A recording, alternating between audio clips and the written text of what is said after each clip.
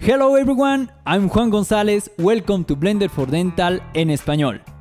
This time in English. What? I have very exciting news and I want to share with everyone. The new Blender for Dental module, the guide module, is finally available. And get ready because this information is going to blow your mind. I'm going to show you what all this is about, and then we're going to the computer and I will show you how it is functioning. Okay, first of all, you need to know this module mixes the power of Blender with 3D Slicer. If you don't know 3D Slicer, it is an open source software that lets you open and handle files, DICOM files, coming from a CBCT scan. And now, with the new function, Slicer Blender Link, you will be able to see the same information both on 3D Slicer and Blender at the same time. But why is this relevant? You will be able to see the 3D models inside Blender with all its capabilities, and also you can see the same models in real time inside 3D Slicer in every cut of the CT scan. Also, you will be able to draw a curve and then follow that curve as a path and set different tangent views in order to see the implant in 360 degrees. So you will be able to see everything. In order to plan the implant position, you will be able to choose between tapered or cylindrical implant, generic implants inside Blender. Also, you will be able to import your own implants. Once you have the implants on the scene, you will be able to see the zone of safety.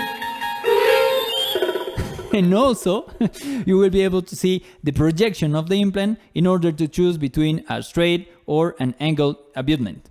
Finally, you will be able to design the guide structure using similar tools as in the Splint Designer. You can choose between a paint layer method or a tube method.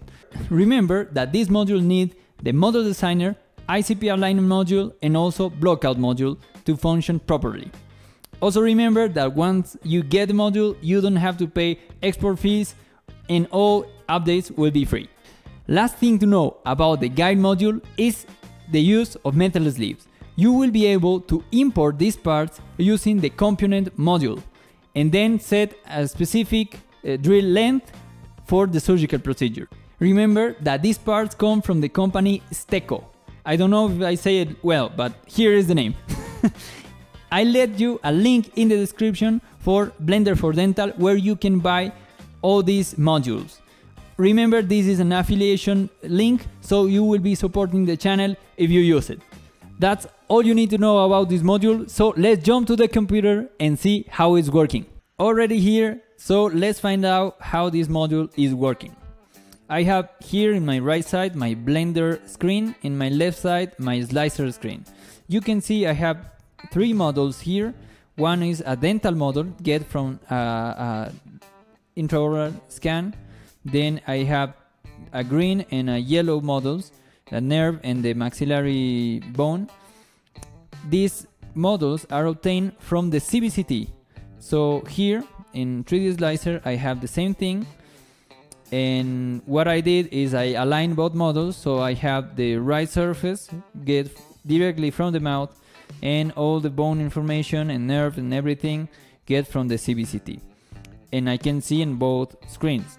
Also, I have here this blue path, I hope you can see, and what I'm doing with this little slider is moving along that path, and I can see every single cut along this path. And now this yellow line is represented here for this screen. So here I have a tangent cut, and the green one is perpendicular to this one, so the green is this green line. So if I move along the path, I can choose any place I like to put my implant and watch these two screens, these three screens actually, to see the different cuts, different planes. Also, I can change the angulation of this plane in both directions. I can, now it's perpendicular, so it's 90 degrees. I can move it in order to see all around the bone, or I can change the angulation to follow the angulation of the alveolar process, like so. So now I can see exactly the same direction my implant is going to be placed. And I have all the information I need for the next step. Now, let's say this is the right place for these implants. I don't need 3D slicer anymore, and I can work only with Blender for Dental. So now, what I have here are a couple implants with the right place to go and all the information I need. So now I will input the size of the drill hole I would like in order to get in this part the space I need for the drill hole. So now it's done.